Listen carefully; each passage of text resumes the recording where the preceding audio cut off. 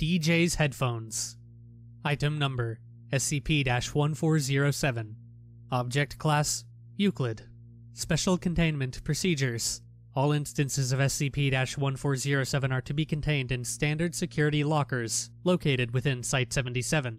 Personnel assigned to SCP-1407 are to wear ear protection while interacting with SCP-1407. Any subjects found to have been affected by SCP-1407 are to be quarantined for study, followed by termination. Description: SCP-1407 designates a number of headphone sets, commonly referred to as earbuds. Instances of SCP-1407 are composed of ordinary plastic and various metal wires, along with other components normally found in headphones. Instances of SCP-1407 function normally. When an instance of SCP-1407 is worn in the ear of a human subject, it will begin to extrude metal wires into the subject's ear canal. Subjects will not report feeling these wires, but will indicate that they find the SCP-1407 instance extremely comfortable to wear. After a period of 20 to 45 minutes, these wires reach the cochlea and will begin to extend into the pores of the ear canal, physically removing any hairs and replacing them with wires. At this point, the subject will be unable to remove the SCP-1407 instance without severely damaging their ear canals. SCP-1407 will continue spreading through the subject's body, most commonly to the outer epidermal tissue and ocular cavities. Subjects may report rashes or impaired vision. Underneath the epidermal tissue, SCP-1407 will create additional instances of itself by replicating its components with bone, muscle, and bodily fluids. In addition, follicles existing on the surface of the epidermal tissue will be replaced with SCP-1407 wires.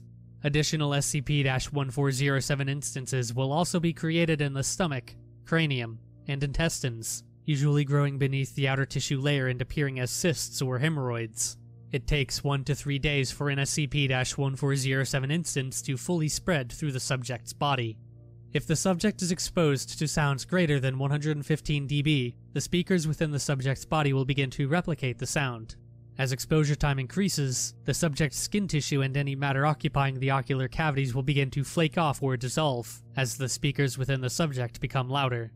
In addition, the number of SCP-1407 instances present within the subject will increase continuously until the pressure within the body causes them to be violently ejected through the subject's orifices, or through tissue weakened by SCP-1407's effect.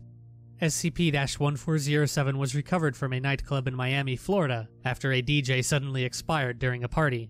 When autopsy reports reached Foundation assets in the local police department, the body was secured along with one instance of SCP-1409. As of November 14, 2006, SCP-1507 has been classified as Euclid. Currently, 11 instances of SCP-1407 are in containment. Addendum: a proposal has been requested by Dr. Blank to use D-Class personnel affected by SCP-1407 to circle around SCP-1009 so that only one speaker needs to be maintained. On-site medical staff are to be present to care for any injuries caused by SCP-1407.